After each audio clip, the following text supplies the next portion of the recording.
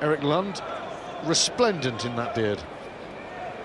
So first Norwegian to play for the Barbarians. And that was a forward pass on to Bastero. Kubrashvili is the first Georgian to play for the Barbarians. 31 different nations have been represented by the Barbarian club now, and Lund helping out on that fact. Well, I just think, I don't think Leeds supporters realised just how much they were going to miss Eric Lund. Maybe Neil back as well. He was sorely missed in the Leeds relegation year. We now know just what a good player he was. You know, Dai Young and Scott Johnson, who've been training the Barbarians this week as the coaches, been really impressed with the influence of Lund. Charlie Hodgson kicks it long downfield. No mistake this time from Jean-Jean. Now of Brie, formerly of Toulouse and Stade Francais. Grand Slam winner with France back in 2002, the year of that Simpson-Daniel try in this fixture. Stay up! Ruan Pinar, now of Ulster, of course, into midfield with Paul Saki.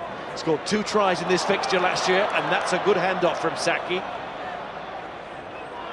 He, of course, wants to impress the England management. That was coming at it from a different angle. Bastero, well, he comes at it from a very blatant angle.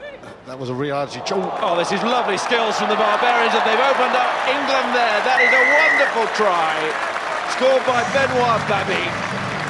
Initial inroads from Saki were excellent, and Bastero too, and that created the space, and Baby showed what the Barbarians can do. They play in a certain way, they play in that way. Oh, that was a sumptuous score. Started from Henry Trinder, unfortunately. Reality check, he's just scored his first try at Twickenham international game. Saki beats him, and at this level you get over the gain line, you're in with opportunities. England backpedaling. Little delay there, absolutely sumptuous there. The outside break, far too good. Beautiful score from Clémence Benoît Baby. It wasn't required for the top 14 semi-final, that's why he's here. Easy conversion, slotted over, and that one, a try to remember.